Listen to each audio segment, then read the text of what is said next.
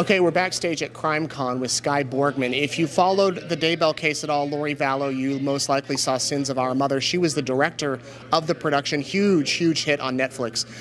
What are your thoughts now? We had a verdict yesterday, Chad Daybell. You surprised at all? I wasn't surprised at all that Chad was found guilty. I'm awaiting what the sentencing is. I think he might get the death penalty. I wasn't surprised. Yeah.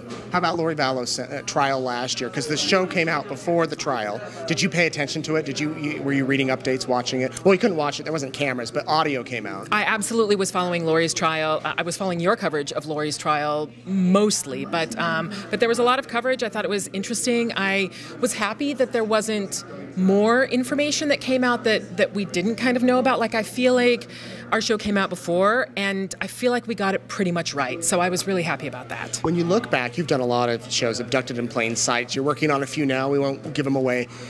Where does this one, land in your mind as far as all the productions? Does this one kind of stick out? It does. I mean, I think that the crime was so strange and so unbelievable. And I mean, any crimes with kids, it just kind of gets to you the way that nothing else does, and the way that they sort of conducted themselves, how Lori and Chad conducted themselves. It's just so astonishing. So it really does stick out to me.